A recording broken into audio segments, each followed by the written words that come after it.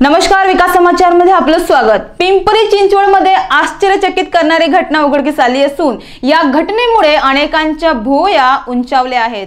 दोन विवाहित पुरुष पळून जाऊन विवाह करण्याच्या विचारात होते, मात्र याची माहिती सांगवी पोलिसांना मिळाली आणि दोन संसार उद्ध्वस्त होण्यापासून वाचले।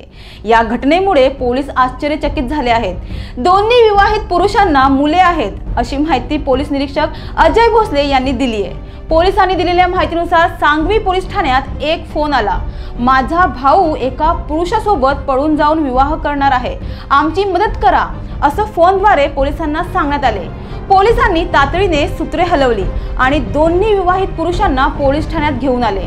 त्यांचं समुपदेशन करण्यात आलं, परंतु ते दोघेही ऐकण्याच्या मनस्थितीमध्ये नव्हते।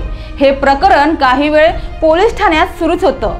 अखेर पोलीस निरीक्षक अजय भोसले यांनी आणि इतर पोलीस कर्मचाऱ्यांनी समजावून सांगत प्रकरण मिटवले आहे। हे दोन्ही विवाहित पुरुष एका फ्लॅटमध्ये भेटायचे, त्यांचं एकमेकांवर प्रेम होतं असं पोलिसांनी सांगितलंय। तर दोघांच्याही घरच्यांना त्यांच्या वागणुकीवरून असं काहीतरी प्रकरण सुरू आहे असा संशय आला होता। त्यामुळे त्यांच्या घरचे त्यांच्यावर लक्ष ठेवत होते। ज्यावेळी दोन्ही पुरुष पळून जाणार असा संशय घरच्या व्यक्तींना आला, तेव्हा याची माहिती त्यांनी सांगवी पोलिसांना दिली। घरच्यांची सतर्कता आणि पोलिसांच्या समुपदेशनानंतर दोन संसार उद्ध्वस्त होण्यापासून वाचले आहे। तुम्ही पाहत राहा विकास समाचार, ध्यास ग्रामीण विकासाचा। नमस्कार।